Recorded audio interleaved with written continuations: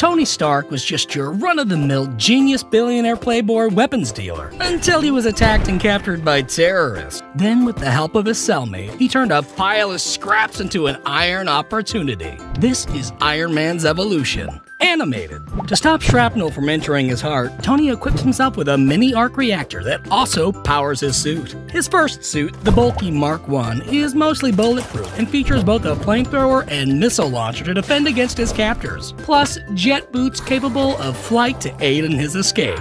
Once free, Tony vows to never sell weapons again and creates the titanium steel Mark II. This suit features the Jarvis AI system. I'm online, sir. Added repulsors and unibeam, a heads-up display, and enhanced flight abilities. Although it ices up at high altitudes, but this is fixed by adding gold alloy to the Mark III suit composition, in addition to red coloring, shoulder-mounted guns, kinetic micro-missiles, and additional flares. With this update, Stark faces his former business partner turned Ironmonger.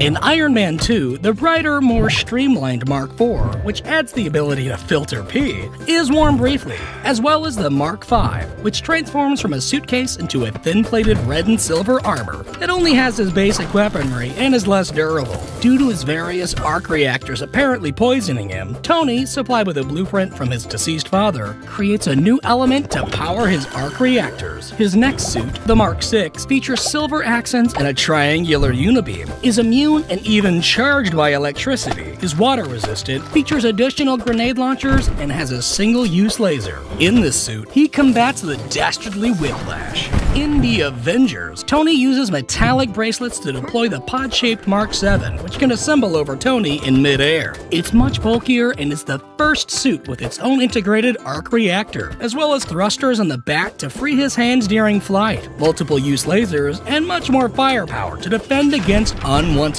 aliens. It's also apparently capable of briefly flying into a wormhole to nuke an alien mothership. In Iron Man 3, in an attempt to manage his PTSD, Tony builds many Jarvis-controlled suits referred to as the Iron Legion, including the Mark VIII with added Kevlar for protection against missiles, the more refined Mark IX with an additional jetpack, the Mark X which has added flight stabilizers for extra speed, the Mark XI built as a prototype stealth suit with a more detailed helmet, the dark and gold-plated Mark XII with durable exoskeleton, the streamlined Mark XIII featuring a powerful rectangular arc reactor, the Mark XIV which is more lightweight for added speed, the stealth suit Mark XV that slightly camouflages itself with plates that can switch from light to dark, the Mark XVI with significant upgrades to the camouflaging system, the bulkier Mark XVII with an oversized chest to fit a powerful unibeam, the just-as chest-heavy Mark XVIII which also incorporates the camouflaging system, the uniquely colored Mark XIX built for agility and speed, the black and gold Mark XX capable of long-distance travel, the fully gold Mark XXI built for high-altitude flights, the darker Mark XXII with snazzy red flames, possibly intended as a War Machine armor for Tony's friend Rhodey, the smooth camo-armored Mark XXIII capable of withstanding extreme heat, the bulky brown and gold Mark XXIV built to endure heavy firepower, the Mark XXV which boasts powerful jackhammer arms, the green accented Mark XXVI which retains the jackhammers and is able to resist powerful elements including gamma radiation, the blue and orange Mark XXVII, the only armor able to completely camouflage into its surroundings, the heavy orange and black Mark XXVIII which, like Mark XXVI, is built to withstand radiation, the durable gray Mark XXIX which features a singular jackhammer arm, the sleek silver and blue Mark XXX and the updated deep red Mark XXXIII, which both contain retractable vibranium blades and are able to transfer energy to certain ports for extra power, the lightweight teal Mark XXXI able to reach high velocity speeds, the dark silver Mark XXXII which has an enlarged unibeam but was built to be more agile,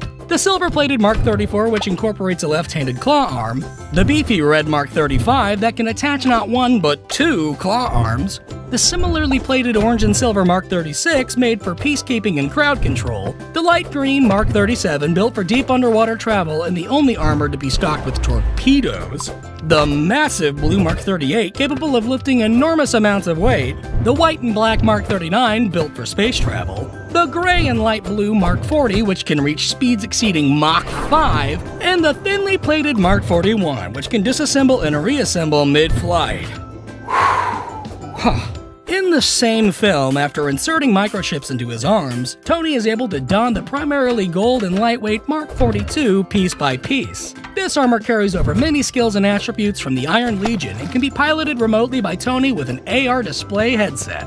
This time around, Tony battles a vengeful former nerd with help from his many armors. Following the battle, to prove his affection to his girlfriend, Pepper Potts, he destroys all of his iron suits and then finally gets surgery to remove the shrapnel from his chest, eliminating the need for his own arc reactor. Age of Ultron features the traditionally colored Mark 43, which is infrared to see through walls and incorporates a sentry mode to assist Tony when he's not wearing it. It can also attach to the humongous Hulkbuster armor, complete with a sedative gas sprayer and hydraulic puncher to subdue a raging Hulk. Tony also makes use of a group of new white and blue Iron Legion drones.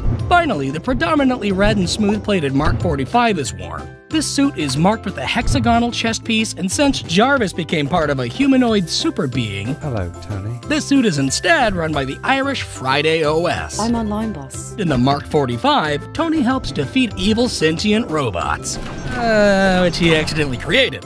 In Captain America Civil War, the Mark 46 is introduced and features various accent lights, a trapezoidal chest piece, and the first fully retractable helmet. In this film, Tony pushes for government regulations on the Avengers, but Captain America challenges the proposal, resulting in an Iron Cap clash. While the Mark 46 is able to analyze fighting patterns, Tony ultimately loses, and the Avengers go their separate ways. Then he changes his name to Tony Stank. In Spider-Man Homecoming, Tony uses the more silver Mark 47, armed with launchable grappling chains and remote Wi-Fi control, to keep tabs on Peter Parker from a distance. In Infinity War, Tony lends the Hulkless Bruce Banner the Mark 48, a more streamlined Hulkbuster suit, while Tony is outfitted with a new heart-shaped arc reactor capable of deploying his sleek nanotech Mark 50. This suit can form extra wings and weapons, as well as cannons, shields, and thrusters, helping him reach over Mach 10 and is perfectly sealed for traveling in space. It can shoot off some of its nanotech and produce a suture spray to help heal wounds. Although all of this still isn't enough to prevent Thanos from snapping away half of the universe.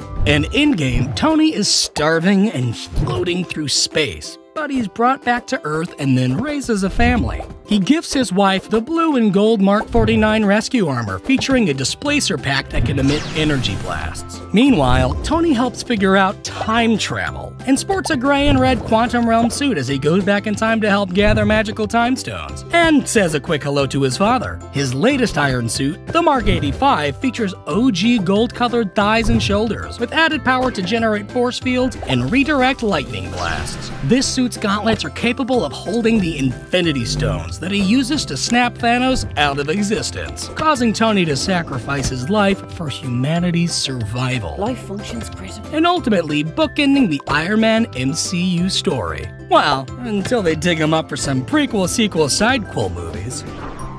Thanks for watching the video. This animation took over 500 hours to produce. Comment down below if you want to thank Aaron, your resident talent animator, for his hard work, and feel free to share the video to help out the channel. Check out some of the other animations, and if you like what you see, consider subscribing.